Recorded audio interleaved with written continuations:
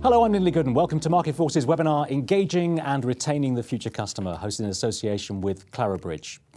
Now, our constantly changing digital world is inhabited by customers that have shorter attention spans.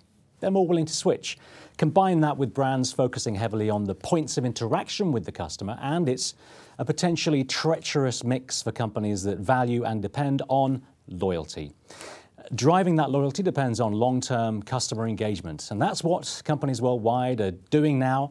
Personalization and co-creation can make the customer feel much more involved, and internally, employee empowerment will also be crucial to make that happen. So, the future of customer engagement is all about embracing the Internet of Things, value-added services, helping your team to work together, and creating a better engagement strategy from you to the customer and back.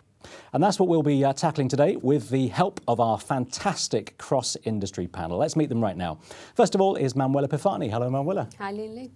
Manuela is the head of customer strategy and experience at Direct Line Group, accountable for setting the customer and cross-channel strategy for the group, measuring and analysing customer insight, designing and improving the customer journeys for all brands and products, and generally managing the customer experience. Manuela has 17 years of experience in financial services in the UK, including with Barclays and the Royal Bank of Scotland. Good to see you. Hi. Next is Carolina Vicente. Hello, Carolina. Good afternoon.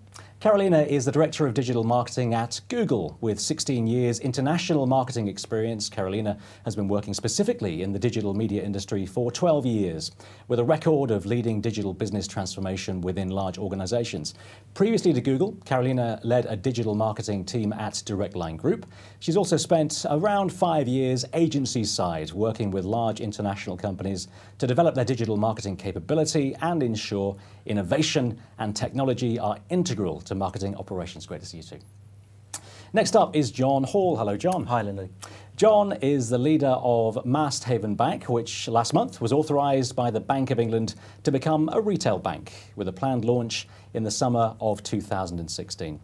John joined the company in January 2015 from Saffron Building Society, where he'd been CFO and subsequently CEO. Although Saffron has a strong branch network, it's also become known for digital innovation through its goal saving service, and since being voted the second most digitally mature building society. Good to see you too, John. Thanks, Andy. Last but certainly not least is Dale Roberts. Hello, Dale. Hey. Dale is the professional services leader for Clarabridge in Europe, advising some of the world's largest companies on optimizing the customer experience using social and digital insights. Previously, he was part of the founding circle of Artisan Solutions, an innovator on social media, social CRM, and a director of services for business intelligence giant Cognos.